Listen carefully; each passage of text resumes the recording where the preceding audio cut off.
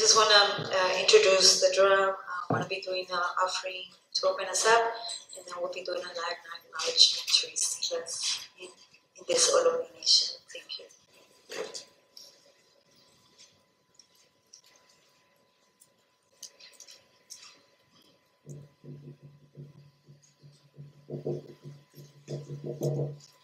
Wait, Nancy, Nancy, wait, Nancy, wait, Nancy, Nancy, wait, Nancy.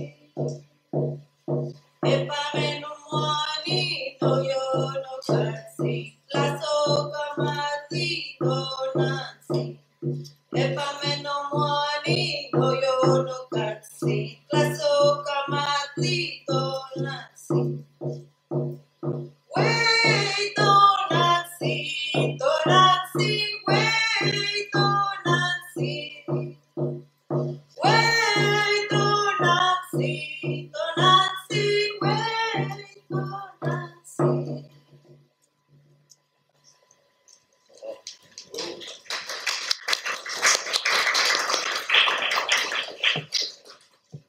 Just wanted to acknowledge Mother Earth, center ourselves into this very powerful conversation about how to protect the land and how to show up as allies to this community. I'm an indigenous person in the diaspora of the continent who attempts to center and uplift and follow the leadership of our indigenous voices and elders of the front lines against state-sanctioned violence and genocide. We welcome all of us to recognize indigenous people for their everyday humanity. We humbly do this event in the Ohlone Nation, known as Tanyan. In this area, we call the Anza College, Cupertino. But we acknowledge the Ohlone Nation as among the original caretakers and earth stewards who love and respect this land. The Muwekma Ohlone tribe of the San Francisco Bay Area continues this legacy, as our guests will also explain how they do so with the Amah tribal nation. We understand we do this work with the contradiction that we're in occupied territory after the massacre and genocide of Ohlone and other California indigenous peoples.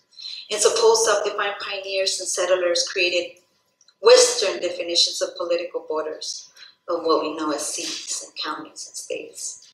With more conviction, we are determined to educate students on this campus and our colleagues, employees who labor here, who work here, who study, who learn here, to decolonize and deconstruct, to walk without harming yourself or the land, this space, or each other, including the plant and animal and water kingdoms, making social justice work through relationship building instead, and staying true to a way of life that involves to all my relations. In the spirit of also international solidarity, that we connect the dots with indigenous struggles here, with those of Palestine, with the folks in Kashmir, folks in Guatemala, in Ecuador, and so on. That we stay true to then uplift the current local struggles in a way that you are capable to, with all the resources that you have as privileged people to live here. And with that said, to all my relations.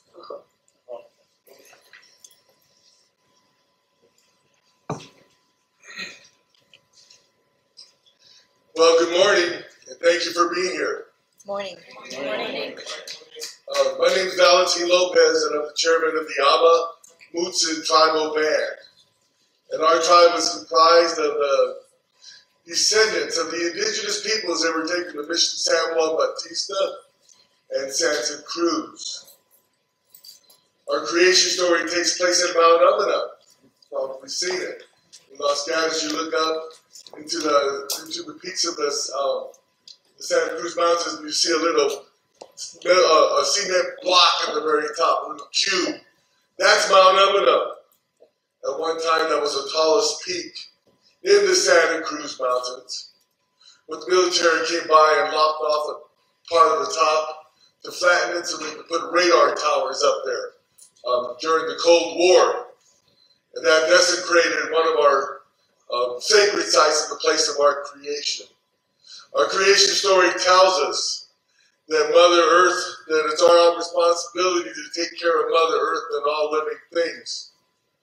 Our tribe is the only ones that have the moral authority to speak for our territory. It's the same for all tribes. They have the moral authority to speak for their lands, their traditional territory. That's moral authority. That's the authority given to us by Creator or by God. No one else has that responsibility. And that's important to realize these lands. The indigenous voice must be followed when it comes to finding out, when it comes to understanding how these lands must be taken care of. With that directive to take care of Mother Earth and all living things, our people started working very hard to learn how to take care of the four-legged, the insects, the fungi, the plants, the fin, the birds, the fog, the rocks, the shadows. Those are all our responsibility. Our people worked hard for thousands and thousands of years to know how to take care of these things. And they learned how to do it in a very effective way, a very sustainable way, a way that would have carried them through until the last sunrise. We need to get back on that path, and I'll talk about that in just a little bit.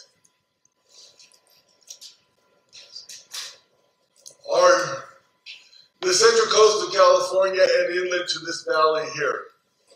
This was the most populated area of indigenous people north of Mexico City. Did you know that? No. This had very heavy population of indigenous people. Our people lived here for 12, 14, 15,000 years or more. And if you think of that in terms of generations, that'd be 800, 900, maybe 1,000 generations or more. That's how long our people lived here. And then, in 1769, the colonizers came. The Spaniards and the missions came to California. And a lot of people think that they came to evangelize the indigenous people in the same manner as Jesus Christ, to evangelize in the name of Jesus. Nothing could be further than the truth.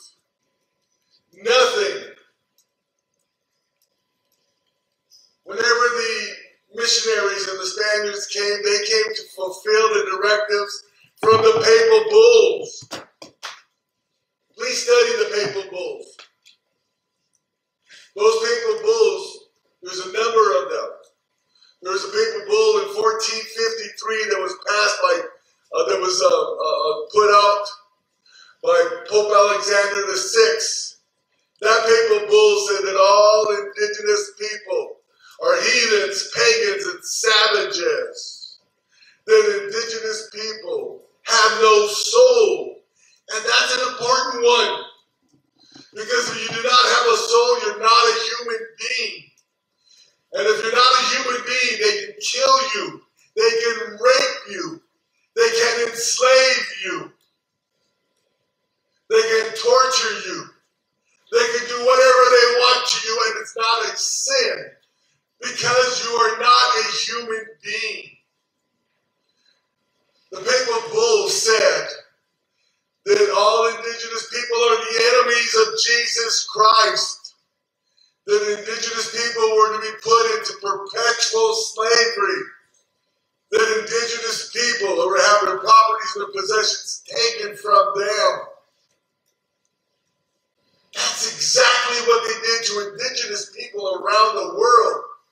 If you're indigenous, that is your history, as well as ours. That is your history. Those those papal bulls have never been rescinded by the Catholic Church. They remain an official doctrine of the Catholic Church today. And in 1823, the Supreme Court of the United States accepted the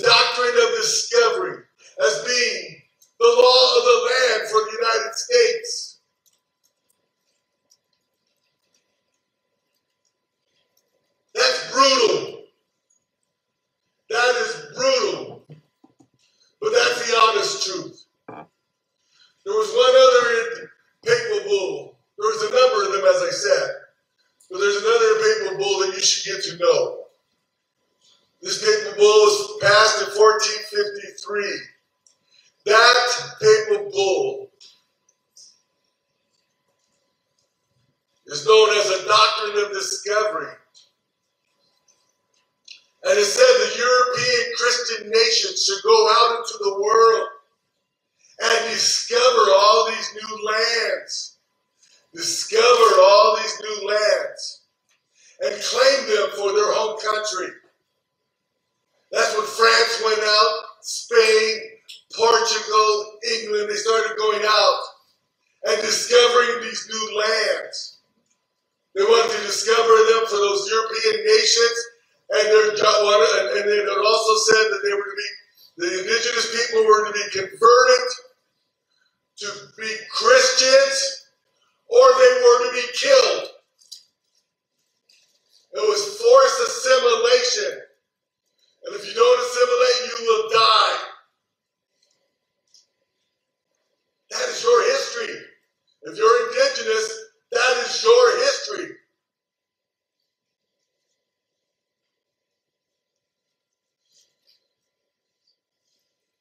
You were to assimilate or to die. In the early 1500s, Portugal went down into Spain.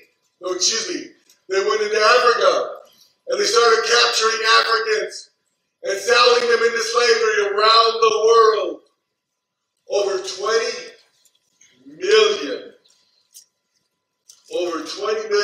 Africans were captured and sold into slavery around the world. After Africa, they went to India, and then they went to Indonesia, and then they went to the Pacific Islands, and they came to the Americas. Reminder, that doctrine of discovery said if they do not assimilate, they must die. As a part of that conquest, over 300 million indigenous people died as a result of that doctrine of discovery. 300 million indigenous people. Look at the history of the Americas. Look at the United States. All the people died. They were all gone. Because of that moral authority given to these European nations by the Pope that said we were to assimilate or we were to die. That is our history. So when the missions came, that's what they came to put into place. A total domination, of enslavement, of forced assimilation, and if you don't assimilate, you were killed. And you didn't have a soul, none of that was a sin. It was not a sin. It was not a crime. It was not an offense at all. It was just fulfilling the directive from the Pope.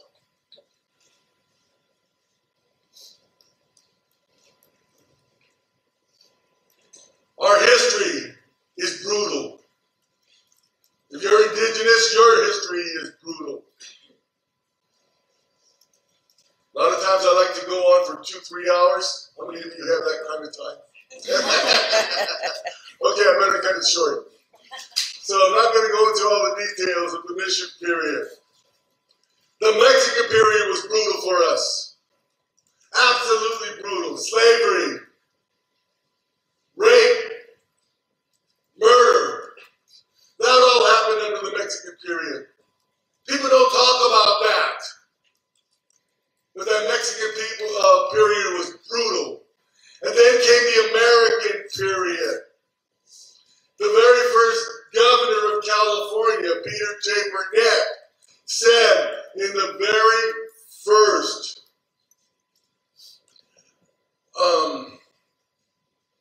in his very first State of the Union of California, he said that there will be a war of extermination against the California Indians. That is to be expected. The governor is saying that all California Indians were to be exterminated. How do you like that? So we have the church coming after us. We have Spain coming after us. We have Mexico coming after us. Now we have the Americans in the California period coming after us. What did they do? One of the first treasury bonds that was passed by the state of California. And you know, they passed treasury bonds for the public good. They passed it for schools, school bonds, parks, roadways, waterways, etc. Well, one of the very first bonds that was passed by the state of California was to pay for the extermination of California Indians. People were investing into California government bonds. And that investment was for the purpose of killing and exterminating Indians. And with that money, they paid bounties, 25 cents to $5 for every dead Indian. That's how that government money was spent. California is the last place on earth where they had government-sponsored bounty and government-sponsored militias who were paid to go on out, search out people, and kill them, all with the authority of the government. That happened right here. Right here. They passed bonds. That money, they went up into the militia. They would go up, going out and up into the mountains because of the gold countries. They went up there to search out the Indians and to kill them. They received the money for every scalp. In 1873, the Santa Cruz Sentinel newspaper, which was still existing then and exists today, put out one of those little legal notices that said the county of Santa Cruz would no longer pay bounty money. They had paid bounty money for over 20 years for dead Indians. That was horrible. In our history, those 3 periods of brutal colonization, what they wanted is they wanted to destroy our culture. They wanted to destroy our humanity. They wanted to destroy our environments. They believed that our food plants were totally inferior to what they had in Europe. They believed our grazing grasses for the animals were inferior. And so then they bring in their grazing grasses, the oats, and the other grazing grasses. And they grow much faster than our native plants, because our native plants have a responsibility to take care of a community of the fungi, the insects, the birds, the four-legged, etc. So our plants are very hardy, but they grow slower. Those European grazing plants did not do that, so they grew fast and shaded out all of our native plants. Today, when you drive down Highway 101, Highway 280, Highway 17, no matter which highway you drive down, look at the grasses in the mountains and the hills and the landscapes. Those are 96, 98% non-native, gone. But those native plants, they were our foods, our medicines, our basket trees, our materials for building our houses and building and making our clothing. They just totally destroyed that. We had nothing of value to give to them, to provide. Nothing of value. We had 8 different kinds of California Indian potatoes. How many of you know that there's such a thing as a California Indian potato? We had California Indian onion, carrots, celery. A lot of our seed plants are very important and food plants with high nutritional value. Gone. Today our tribe is working to bring back all of our food plants.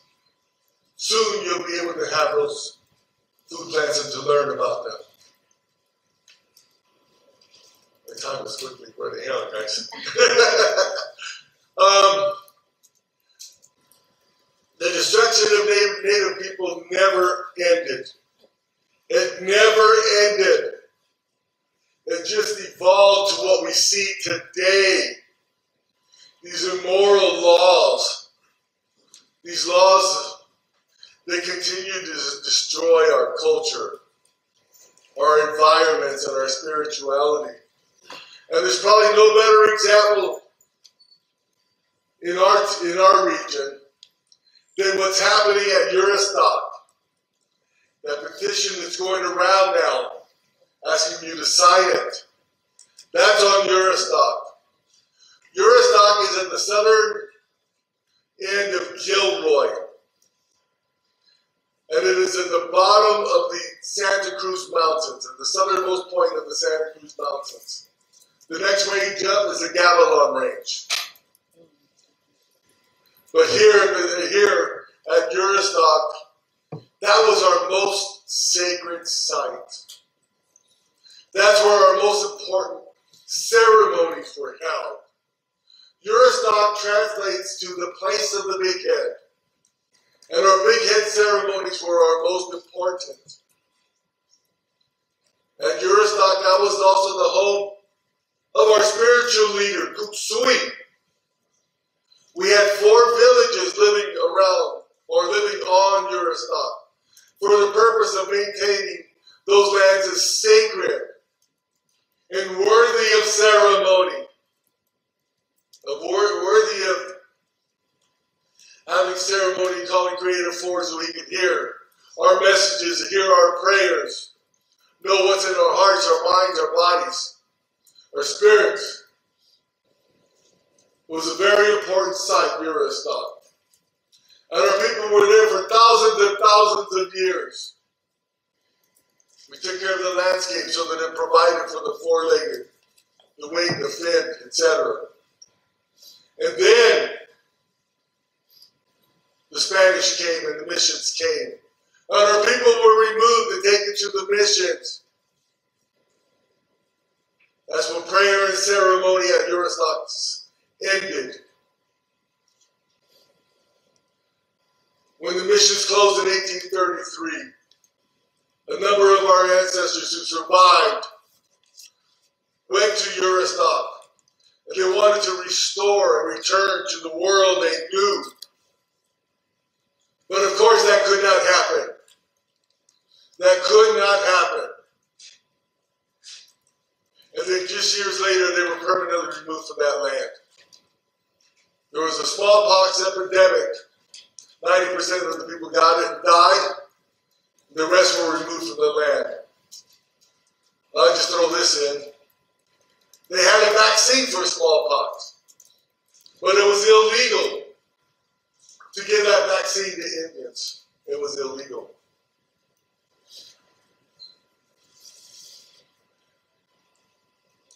Eurostock then went into ranching lands, and it changed hands a number of times.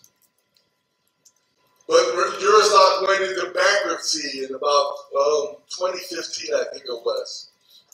And then a group of investors bought it. And that investor group, what they do is they buy distressed properties. And they try to find a way to monetize it, to make money as quickly as they can, and to flip it. So the good examples here in Eurostock. Their goal there is to do mining of sand and gravel. They're not going to do the mining. They just want to get that permit and then sell the land with that permit, and then let these other people whose business is mining go on in and actually do the mining. So they just want to get that permit. But the value of Eurostock is about million. But if they get that permit, they can sell that property for up to $120 million. How's that for a quick profit in a matter of a couple of years? But has no recognition of spirituality or culture. All it recognizes is dollars. We ask the students here at Eurostar to please get involved. Help us protect it. You're very important here at the Anza. This is very important because you're in Santa Clara County. We're talking to other universities and community colleges, etc. But many of them are outside Santa Clara County. So their voice isn't as important as yours. It's not as important as yours. So please get involved and help us. Please get involved and help us. Our Amah Mutsun tribe is coming back. We have an Amah Mutsun land trust. We're restoring the traditional way our ancestors took care of Mother Earth. And if you'd like to learn more about that, go to our website, amahmutsunlandtrust.org, and learn about how we're restoring traditional stewardship of the lands. And soon, for the past 4 years, we've been doing research on how our ancestors took care of the oceans and the coastline and the fish and the seaweed and the shellfish and the sea mammals. And then yesterday we attended, the last 2 days, Monday and Tuesday, we attended a conference in Santa Rosa with other tribes. And it's time for us to start stewarding the oceans as well. And to bring health back to the oceans. We need to restore balance to Mother Earth. If we're going to do that, a lot of people think that science is the answer to climate change. Science is the one that created the problem. Einstein said that the thinking that created the problem is not the kind of thinking that's going to solve the problem. We need new ways of thinking. We need new ways of thinking. And we believe that our ancestors showed us how that is to do, how that is to work. If you're involved and you care about climate change, work with indigenous communities and follow their lead. That's what we need to do. I'm going to open it up for questions now. Are there any questions? Just for a second.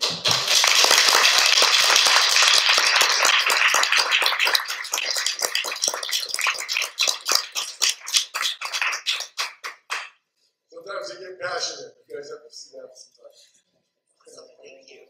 Questions, comments, anything anybody wants to say? It takes a little bit to get into the more active mode.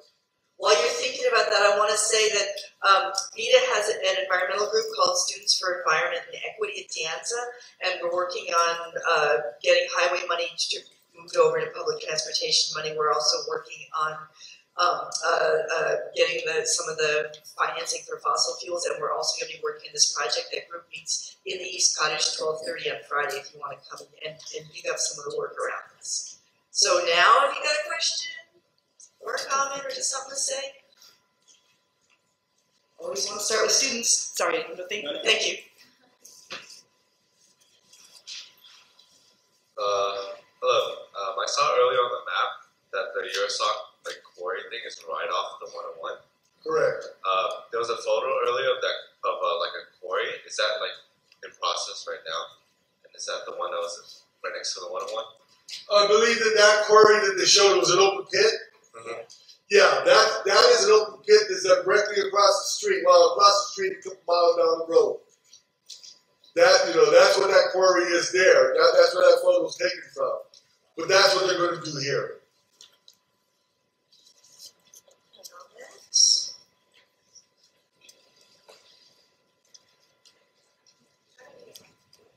How you doing?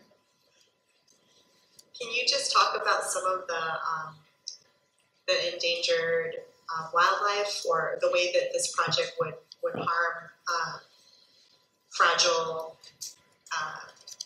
wildlife or plants, animal species? Absolutely, absolutely.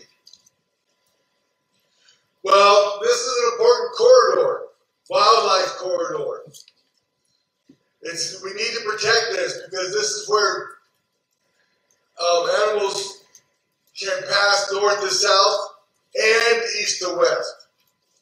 It's a very important wildlife corridor. The mining operation comes here. It'll be in place for 30 years. And we'll lose that. Perhaps no species is more important or more impacted than the mountain lion. Because now there is no real corridor for them to get out of the Santa Cruz Mountains. I believe there's like 67, 68, 69 mountain lions in Santa Cruz.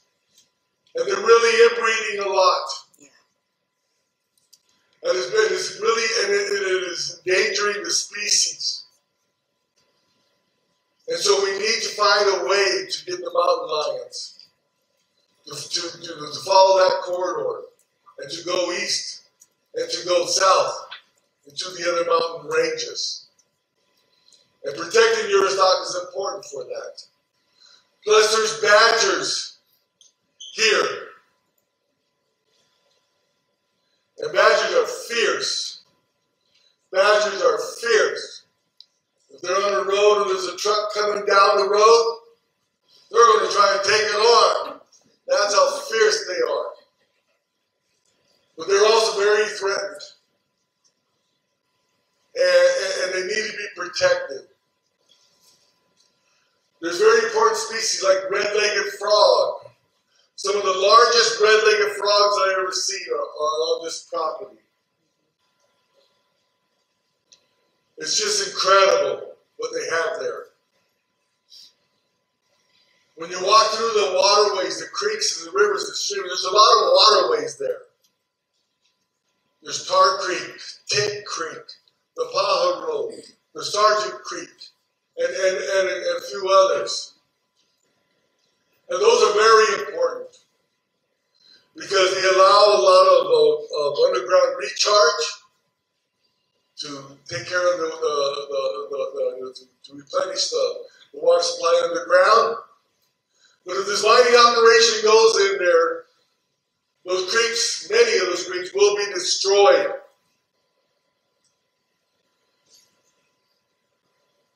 And then what's going to happen, the sand and the gravel, it allows the water to be absorbed or to percolate down underneath to the water storage in the ground. But without that sand and gravel, what happens is whenever the storms hit, the water is just going to run down into the Paja Road and go out to the oceans. And it's not going to be stored underground. That's going to have a tremendous impact on wildlife.